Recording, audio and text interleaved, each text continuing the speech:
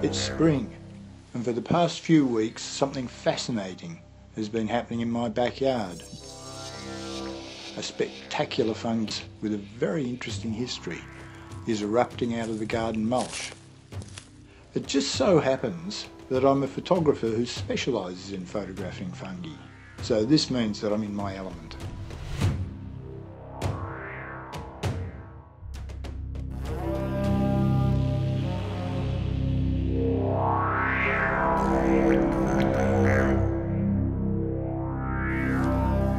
This is a shipping container, which I call my fungarium.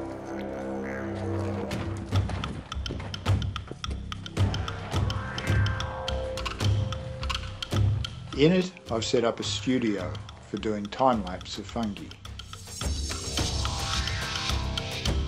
This fungus is called Aseroe rubra.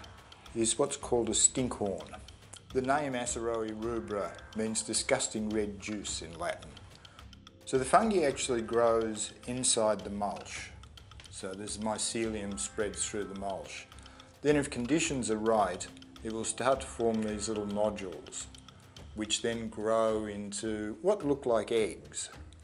And they grow and grow, and then eventually at some stage they burst open into a starfish.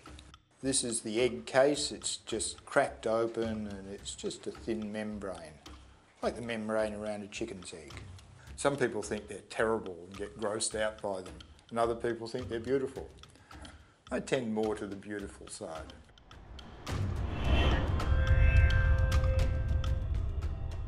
This fungus has a really interesting history because it was the first fungus ever identified and documented in Australia.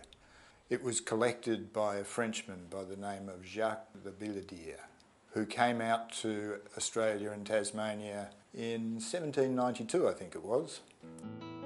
The expedition was looking for La Perouse, a lost French explorer. They stopped off in Tasmania, which is the southern tip of Australia, and collected the fungus there in Research Bay. They then tried to head back to France, but unfortunately, or fortunately, depending on your viewpoint, the French Revolution had happened around about this time. So when they got to Java in Indonesia, all of Labillidier's samples were impounded by the British as spoils of war. Luckily he knew Sir Joseph Banks, the botanist, who pressured the English government into releasing the samples to Labilledier. So eventually Labilledier managed to publish these findings in sometime in the early 1800s. So for the last week or so I've been doing time-lapse of these fungi. And with this particular one, I've got 2 eggs, which I'll try and catch hatching. I've been really surprised to see that this fungi tends to come out in the colder hours of the morning, often just before dawn or just around dawn. You'll find that they crack open. The other thing I've observed is that the eggs grow really quite slowly over quite a long period of time, maybe weeks, maybe even a month or more. But then when they hatch, it's really quick. It's just spectacular.